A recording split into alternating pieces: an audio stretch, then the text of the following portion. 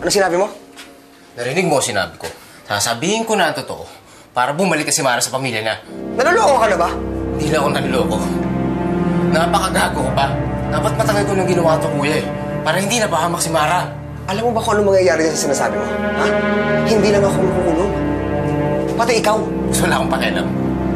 Hindi mo ako mapipigilan. Wala kang utang na loob, ah. Pati ako ng kapatid mo, tataluin mo. Hindi ko gagawin to. Kung tinuri mo anak si Mara, tanggapin mo na, kuya. Tapos ang kawalang hiya mo.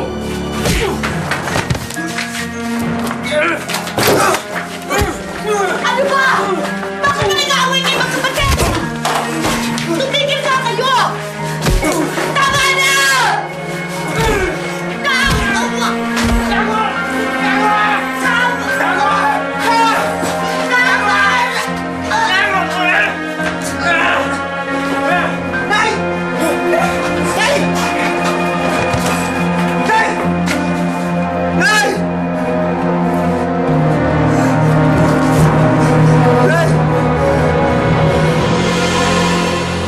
Susan?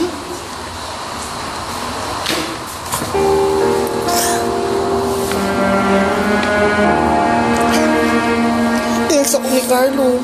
Ano ba kasi ang nangyari? Sinaktan na nga ni Gary si Mara. Napakademonyo talaga ng asawa mo yan eh. Ang aga-aga namigay ng aginari pa Pasko. Ano yung nagawa yun sa sarili niyang anak? Ginagawa yun ng normal na tao eh. Napakademonyo talaga ng Gary na yan. Akala ko nga eh, pag nakalaya na siya sa kulungan, magiging masaya na yung pamilya namin. Magiging maayos kami. Bakit parang masama naming pasakit? Ika na, bumutan tayo ng police station, ipakulong na natin yung si Gary. Ayaw ni Mara. Bakit? Ayaw niya. Ayaw niya makulong tatay niya. Ganun na kamahal si Gary. Paano ngayon niya? Anong plano mo?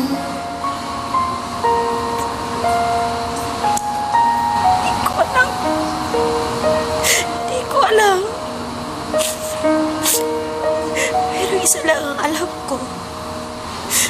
Hindi na kami babalik sa bahay na yung CJ. Ayoko na.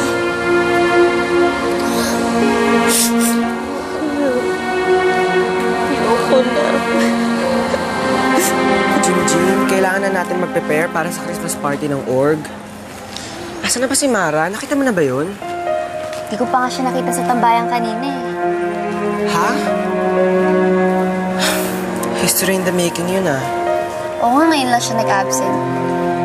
Nakakapanibago. Parang dati, kahit madumi yung uniform niya or red yung buhok niya, basta makapasok siya. Ano kaya nangyari doon? Kinakabahan na nga ako, Butch eh. Mabuti na lang at naitakbo niyo kagad ang nanay niyo. Kamusta ang lagay niya? Nagka-mild stroke ang nanay niyo. Kaya kailangan manatili mo na siya dito sa ospital ng mga ilang araw. At simula ngayon, dapat bantayan niyo siya maigi. Bawal sa kanya manigarilyo at bawal mapuyat. At importante din na huwag niyo pasasamay ng loob niya para hindi naman lumala kanya sakit. Magre-reseta ko sa inyo ng gamot para sa kanya. At kailangan bumalik din kayo para magpa-check up. Ito reseta. Salamat na, Dok.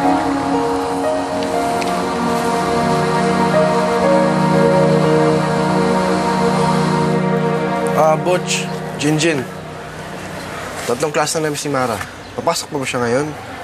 Oo nga eh, wala siya sa klase kanina. Baka hindi na pumasok yun. Baka nagkasakit. Diba kagabi yung party ng daddy ni Clara? Nakatan ba si Mara? Christian, may alam ka ba?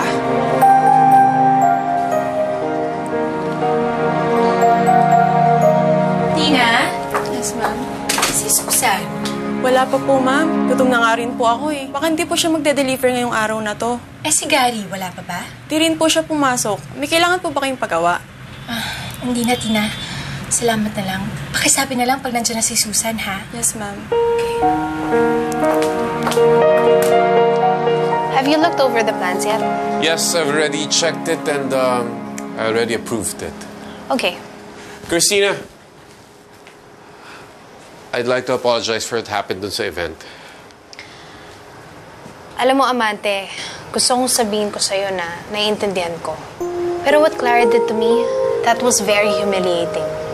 To be honest, hindi ko nga alam kung paano ko harap sa mga kliyente. I'm a businesswoman, Amante, and I have a name to protect. I'm sorry for the way my daughter acted. Hindi naman ikaw ang dapat mag-apologize eh. I just really felt helpless that night. Gusto ko man siyang pagsabihin, hindi ko magawa. She's not my daughter. Ano tama yung ginawa mo? Munti ka na si nanay doon, ha? Hindi ko naman gusto mapahamak si nanay. Gusto ko lang gawin po ng tama, kuya. Tama? Sa tingin mo tama yung gagawin mo? Carlo, kapag nalaman ng mga Del Valle ang totoo, dalawa tayo makukulong. Ha? Sa tingin mo, kakayanan ng nanay na mawalan ng parehong anak? Isip-isip mo nga, Carlo. Baka dahil din sa plano mo, lalo mawala ang nanay sa atin. Kapag nangyari yun, hindi kita mapapatangan. Hindi kita mapapatangan.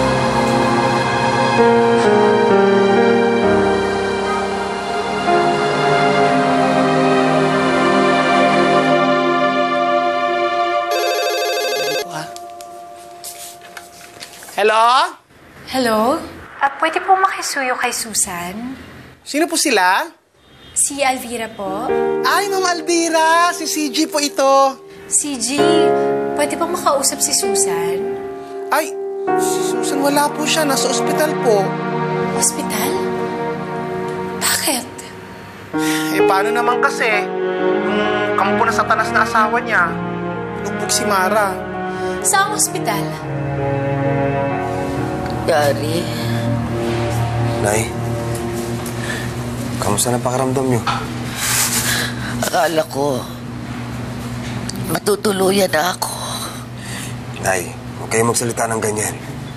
Paano kasi? Nag-aaway kayo magkapatid. Di ayaw niyong paawat. Hindi na mauulit yun, Nay. Hindi na kayo mag-aaway ni Carlo. Di ba, Carlo? Opo, Nay.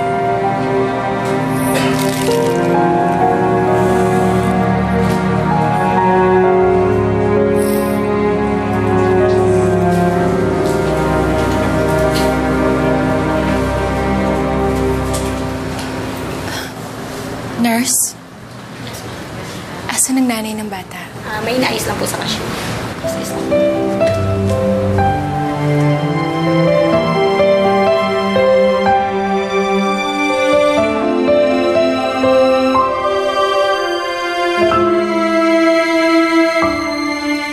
Ang buhay minsa'y nakapagtataka kahit ating sikapin na ito ay maiba. Sa bandang huli, babalik muli sa kung saan lahat nagsimula.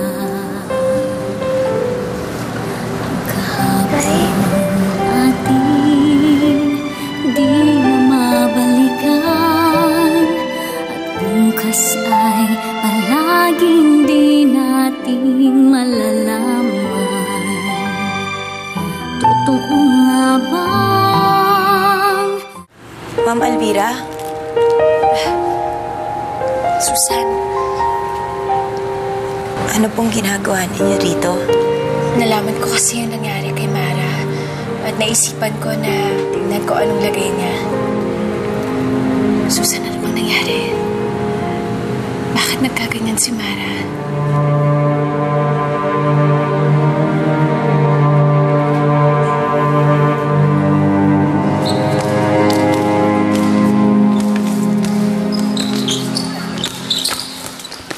Duralba, ano ba? Your head's not on the game. Ano ba problema mo? Wala. Sigurado ka? Oo. Yung pagkagaling po namin doon sa party, galit na galit si Dari. Pilit naman nagpapaliwanag si Mara na mali po yung nakita ni Clara. Wala silang ginagawa ng Christian. Hanggang hindi na tinigilan ni Gary si Mara. Oh my God, Susan. Hindi ko naman alam na kaya palang gawin ni Gary yun. Alam, nakita ko na siyang nagalit doon, pero hindi ko maakalain na kaya niyang gawin ng ganito kay Mara. Mama Alvira, sinasaktan din po kasi ako ni Gary. Oh my God, Susan. Bakit hindi mo siya hinimalayan noon pa? Hindi ka dapat natitiis sa ganun. Mahal ko po yung asawa ko. Titiisin ko ang lahat. Pero nang nakita ko na si Mara na sinasaktan niya, hindi ko na kinaya. Kasalanan ko.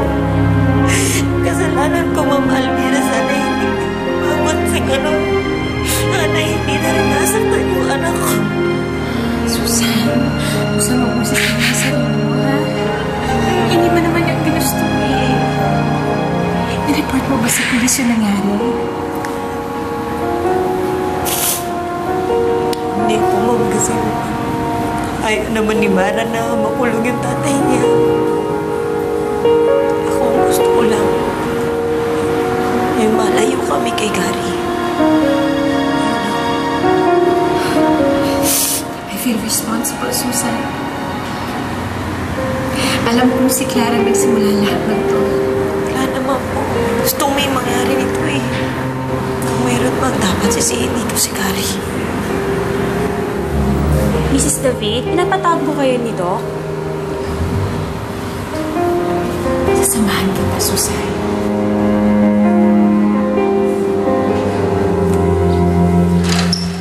Hi, Christian.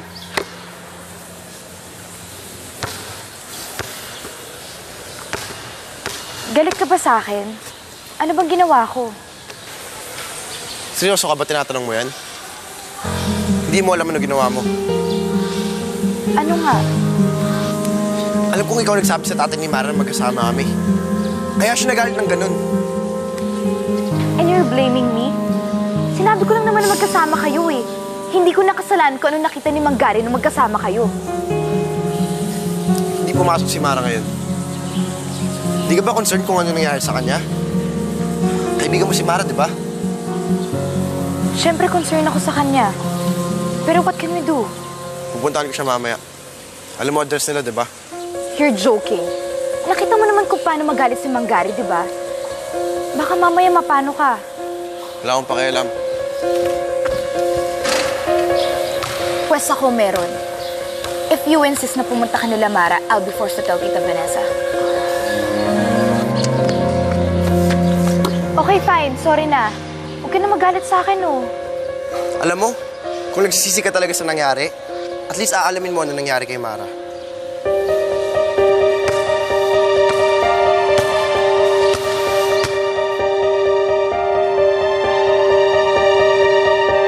Kaka-check ko lang sa anak mo.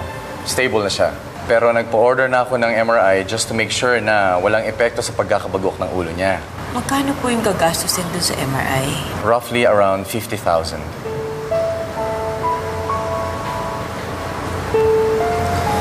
Susan, huwag kang mag-alala. Tutulungan kita.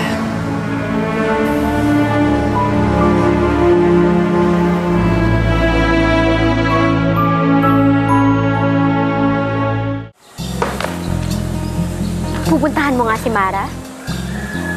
Of course not. Nakita niyo na ba kung gaano katuloy sa kabaho ng lugar nila? Feeling ko nga magkakasakit ako pag nandun ako eh.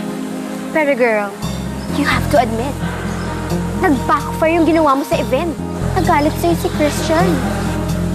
Wala akong kasalanan sa nangyari kay Mara. Kung napahiya at sinampal man siya ni Mang Gary, she deserves it. Para nakaganti na rin ako sa kanya.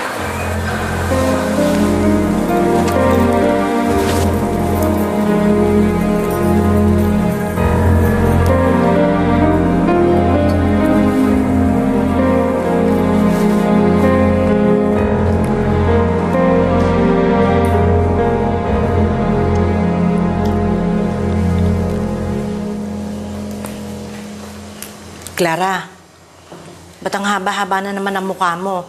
Tingnan, nakikita na lang kita, lagi kang ganyan. Nakasimangot. Nag-away na naman kasi kami ni Christian eh.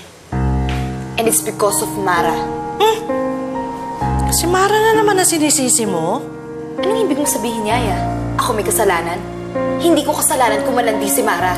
Hoy, bakit ganyan ka na magsalta ngayon, ha? Wala nang tamang nangyari sa buhay ko, Yaya. Kaaway na nga si Mommy sa si Daddy. Galit pa sa akin si Christian. And it's not even my fault. Alam mo, Iha, mas madaling patawarin yung mga taong kayang aminin ang mga kasalanan niya.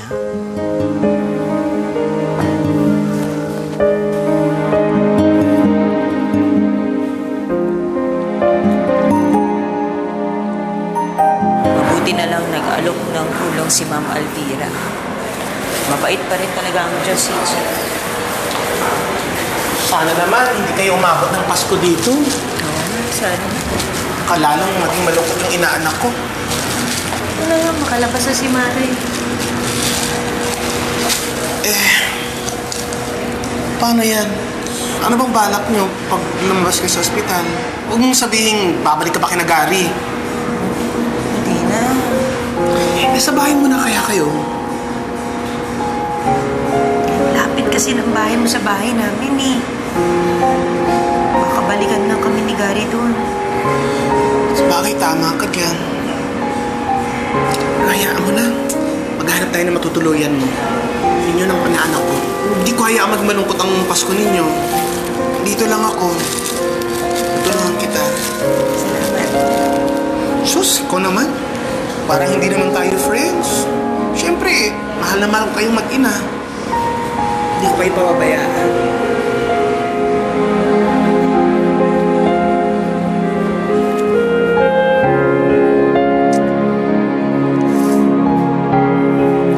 Mommy, sabay na tayo kumain. Clara, we need to talk.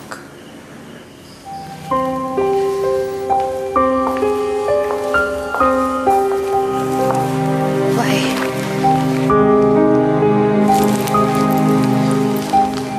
Nanggaling ako sa ospital. Binisita ko si Mara. Binugbog siya ni Gary. I think you should go there, anak, and apologize. Why is everyone blaming me? Ilang beses ko ba kailangang sabihin na hindi ako may kasalanan sa nangyari? Nagsasabi lang ako ng totoo. Ano ba gusto niyo from me? Clara, calm down. No! I won't calm down. Everyone thinks na napakasama ako. Hindi ako ganun kasama. Hindi ko kasalanan kung ano nangyari kay Mara. Hindi ako ang bumugbog sa kanya kaya hindi ko kasalanan kung bakit siya nasa ospital ngayon. Clara, anak, hindi kita pinalaki para makapanakit ng iba. Ang sinasabi ko lang, you should be responsible for your actions. You should know na may mga repercussions sa mga ginagawa mo. Mara is your friend. Hindi mo ba naiisip yun? Hindi ko kaibigan ng isang taong naging dahilan kung bakit ako kinamumuhian ng lahat. Pagod na ako. To make it worse, ikaw na nag-iisa kakampi ko thinks the same way.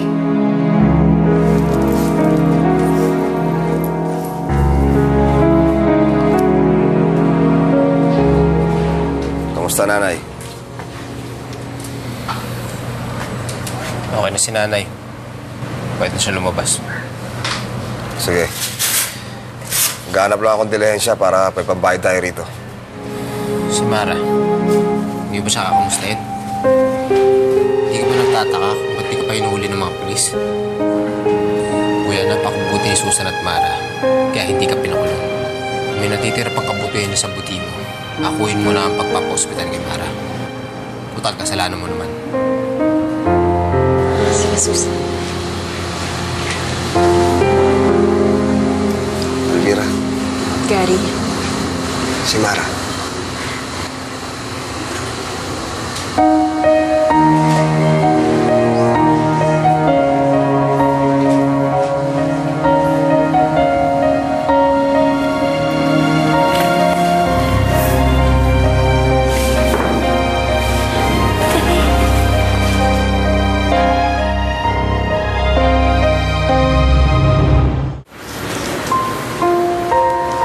ginagawa mo dito, Gary?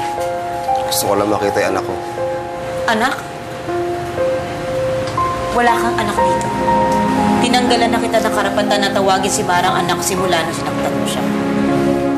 Ako ba naman, Susan? Papakumbaba na nga ako eh. Kung mag-aaral sa babayaran dito sa ospital, ako na magbabayad. Hindi namin kailangan yung pera mo! Hindi namin kailangan yung pera mo! Hindi ka namin kailangan! Sa'yo na yan!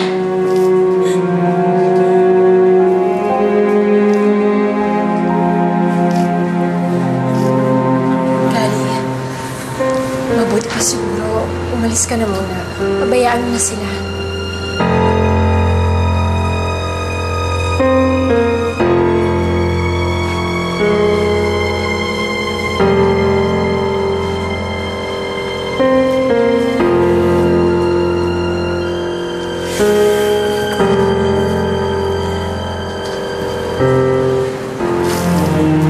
Hindi na dapat nakita ni Mara yun. Dapat lang na makita niya yon. Dapat lang na makita niya na ang nanay niya lumalaban sa hinayupak na yon. Dapat lang ipaglaban mo siya. Hindi eh. Tatay pa rin niya si Gary. Hindi naman ako humihingi ng perpektong asawa eh. Kahit hindi siya naging mabuting asawa sa akin, sana man lang naging mabuting ama siya kay Mara.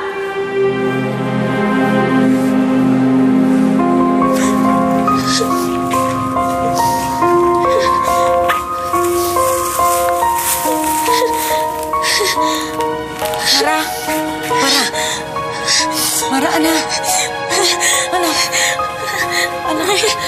Anak, may masakit. Ay, si tatay.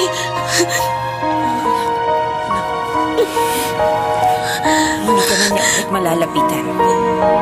Hindi na. Ay, sorry. Anak, wala kang kasalanan. Sorry po kung nagkakahiwa-hiwalay kayo dahil sa akin. Mara, huwag mo nang uulitin yan, ha?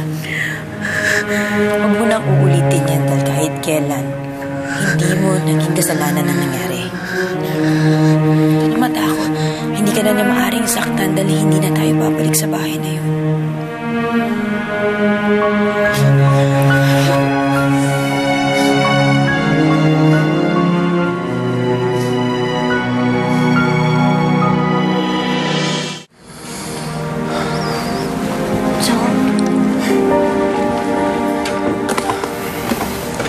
Gusto ng pamangkin ko. Okay naman po. Wala akong prutas dyan para sa'yo. Salamat, Song.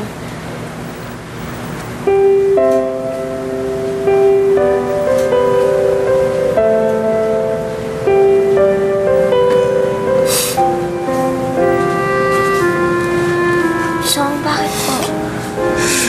Hindi ka dapat naghihirap na rito, Bara. Hindi ka dapat nasasaktan. Hindi ito dapat ang buhay na dinaranas mo. Song, wala po kayong kasalanan.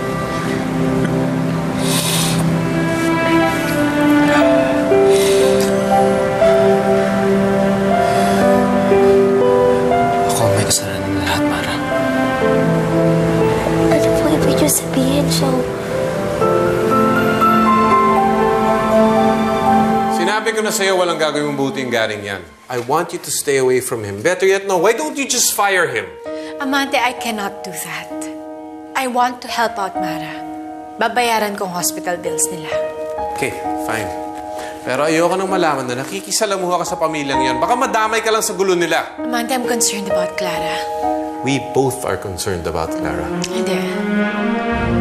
Iba na siya. Hindi na lang siya basta nagla-lash out. Ibang galit na yung nakikita ko sa kanya. I can't get through her. Eh, paano? Sinanay mo nga siyang nakukuha niya lahat ng gusto niya. At palagi mo siyang pinapagalitan. Alam mo, Amante, kung bakit ganyan ang anak natin? Dahil parati ka niyang nakikitang galit. Eh, kung magsusumbatan lang tayo, bakit pa tayo nag-uusap? Sinusubukan kitang kausapin ng maayos. Ikaw ang mainit ang ulo.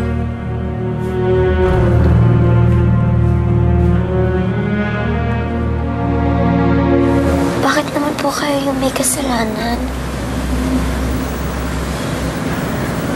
Kapag nalaman ng mga Del Valle ang totoo, kailangan tayo makukulong. Tingin mo, kakayanan ng nanay na mawalan ng parehong anak? Baka dahil din sa plano mo, lalo mawala ang nanay sa atin. Kapag nangyari yun, hindi ko mapapatawan.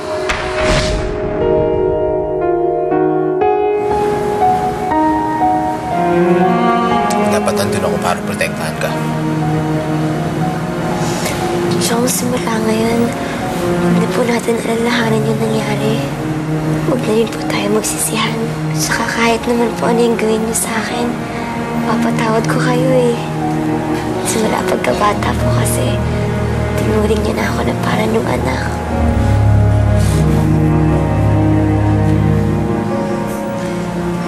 Mahal na mahal ko po kayo, Chong.